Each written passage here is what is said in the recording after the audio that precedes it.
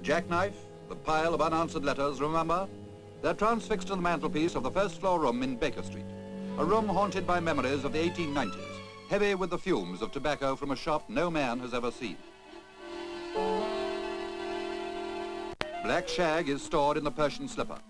The 7% cocaine solution is another vital clue, and if you're still in doubt, consider the case history of the violin. The address is 221B Baker Street, where live the shades of Dr. Watson and the man who solved the code of the dancing men, Sherlock Holmes.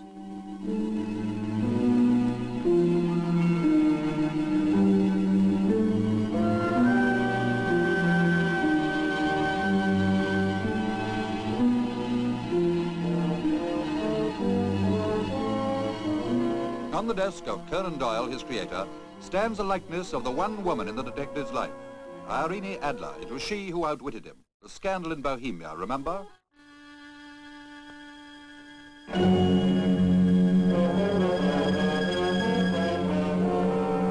The bullet hole pattern shot by Holmes in the wall is but one of 1,000 details of this lifelike reproduction of the great detective's sitting room.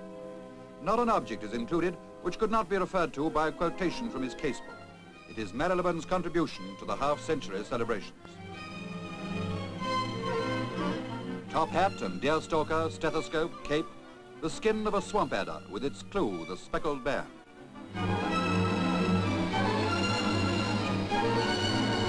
The crop used in the case of identity. Chemical corner with every detail in period according to the research of a professor from Bedford College. And in front of the window, the lifelike bust placed there by Holmes as a trap for Colonel Moran. Remember that air gun which fired from the first-floor window across the way? To decide where that murderous bullet hit the wall, the advice of ballistics expert Major Pollard was sought. It's a triumph of reconstruction by Michael Waite, a world of the 90s where the aroma of black shag and the shadows cast by a Victorian oil lamp bring the ghost of Sherlock Holmes strangely, strangely to life.